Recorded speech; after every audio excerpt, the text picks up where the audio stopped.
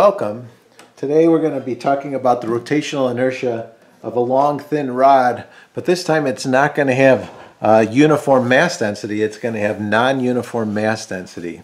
We're going to have it about this axis at the end, so it's going to be twirling around, kind of like my pen, if my pen were twirling around this end, so like that. It's going to be twirling around that way, and we're going to find its rotational inertia. Okay, so let's just make up a certain, we still need to know what the mass density is, but it doesn't have to be uniform here. So here we have a rod, and here's our axis that it's going to rotate around.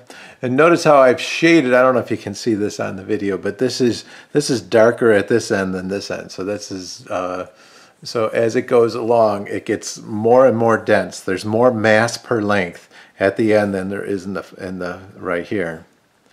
Okay, so we're going to use lambda to represent linear mass density. So lambda is going to be linear mass density, and I'm just making up this relationship. I mean, it could be any relationship that any function, but let's just make it nice and simple for us today. So it's going to be lambda is equal to some constant c. C is just a constant, and then x squared. So what this is saying is as you go further from the axis, x is equal to 0 here, right at the axis, x is equal to 0. So if you put in a 0 here, this is going to be, there's going to be no mass at the very end right here, because 0 times c is going to get, c is a positive constant. So then as you move over, there's going to, the mass density is going to increase, and it's going to increase a lot as you move over because it's x squared.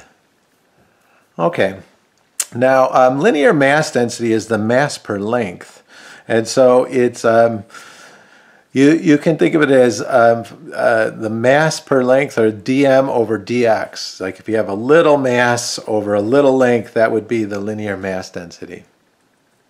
Okay, so what I'm going to do is I'm going to find the linear mass density. I'm going to find the rotational inertia of just this little guy, this little dx right here. So this is a little dx, and it's got a mass m. And let's say the length of the stick is L, so the whole length of the stick is L.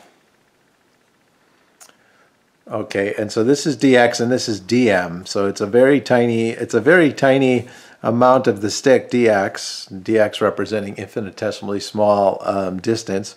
So because of that, the mass is going to be really tiny too, so it's going to be dm. Okay, so it turns out then that the rotational inertia just of this little dm, the rotational inertia just from that is going to be this. It's going to be tiny. It's going to be di tiny, not just I, but di tiny, meaning infinitesimally small. And it's going to be the mass of this times how far it is from the axis squared. So that's the equation that we're using. This is x squared.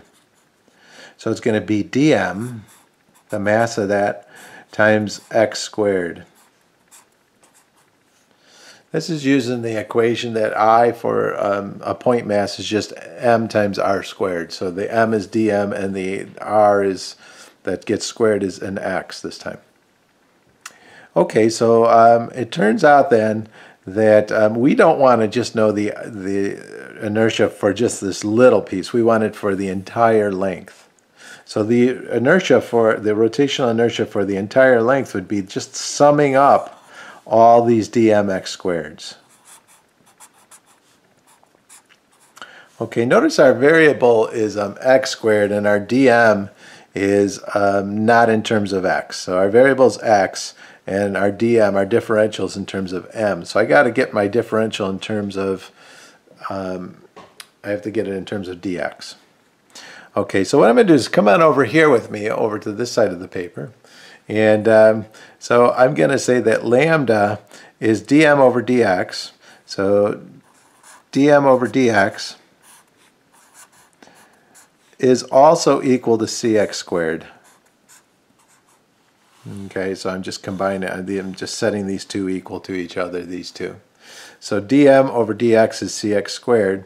So now if I bring the dx on the other side, dm is equal to cx squared dx. Okay, so I've successfully found a way to put dm in terms of dx. Okay, so I'm going to go ahead and do that. I'm going to bring it over here. So I is going to be equal to dm.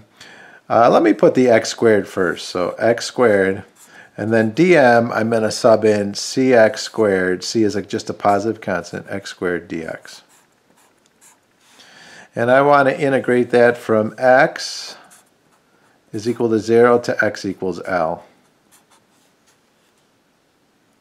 Okay, this is really x squared times x squared is x to the 4th power.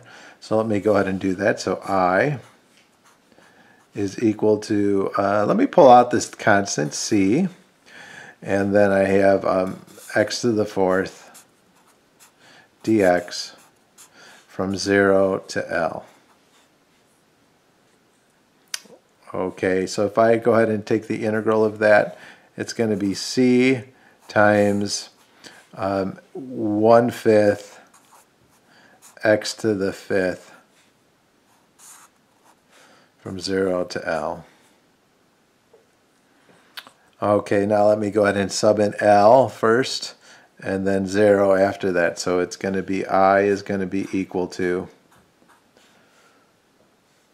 you can't see that, can you? I have to bring this all the way up here so you can see this. So I is equal to C times 1/5 L to the 5th minus 0, because when you put in 0 in there, you just get 0. So the I for this is going to be just C L to the 5th over 5. All right. All right. So that's what this is going to be. So let me go ahead and box this. That's what this happens to be. It's going to be the constant c L to the 5th over 5. That's what your rotational inertia is going to be for this one. All right. Thanks. Bye.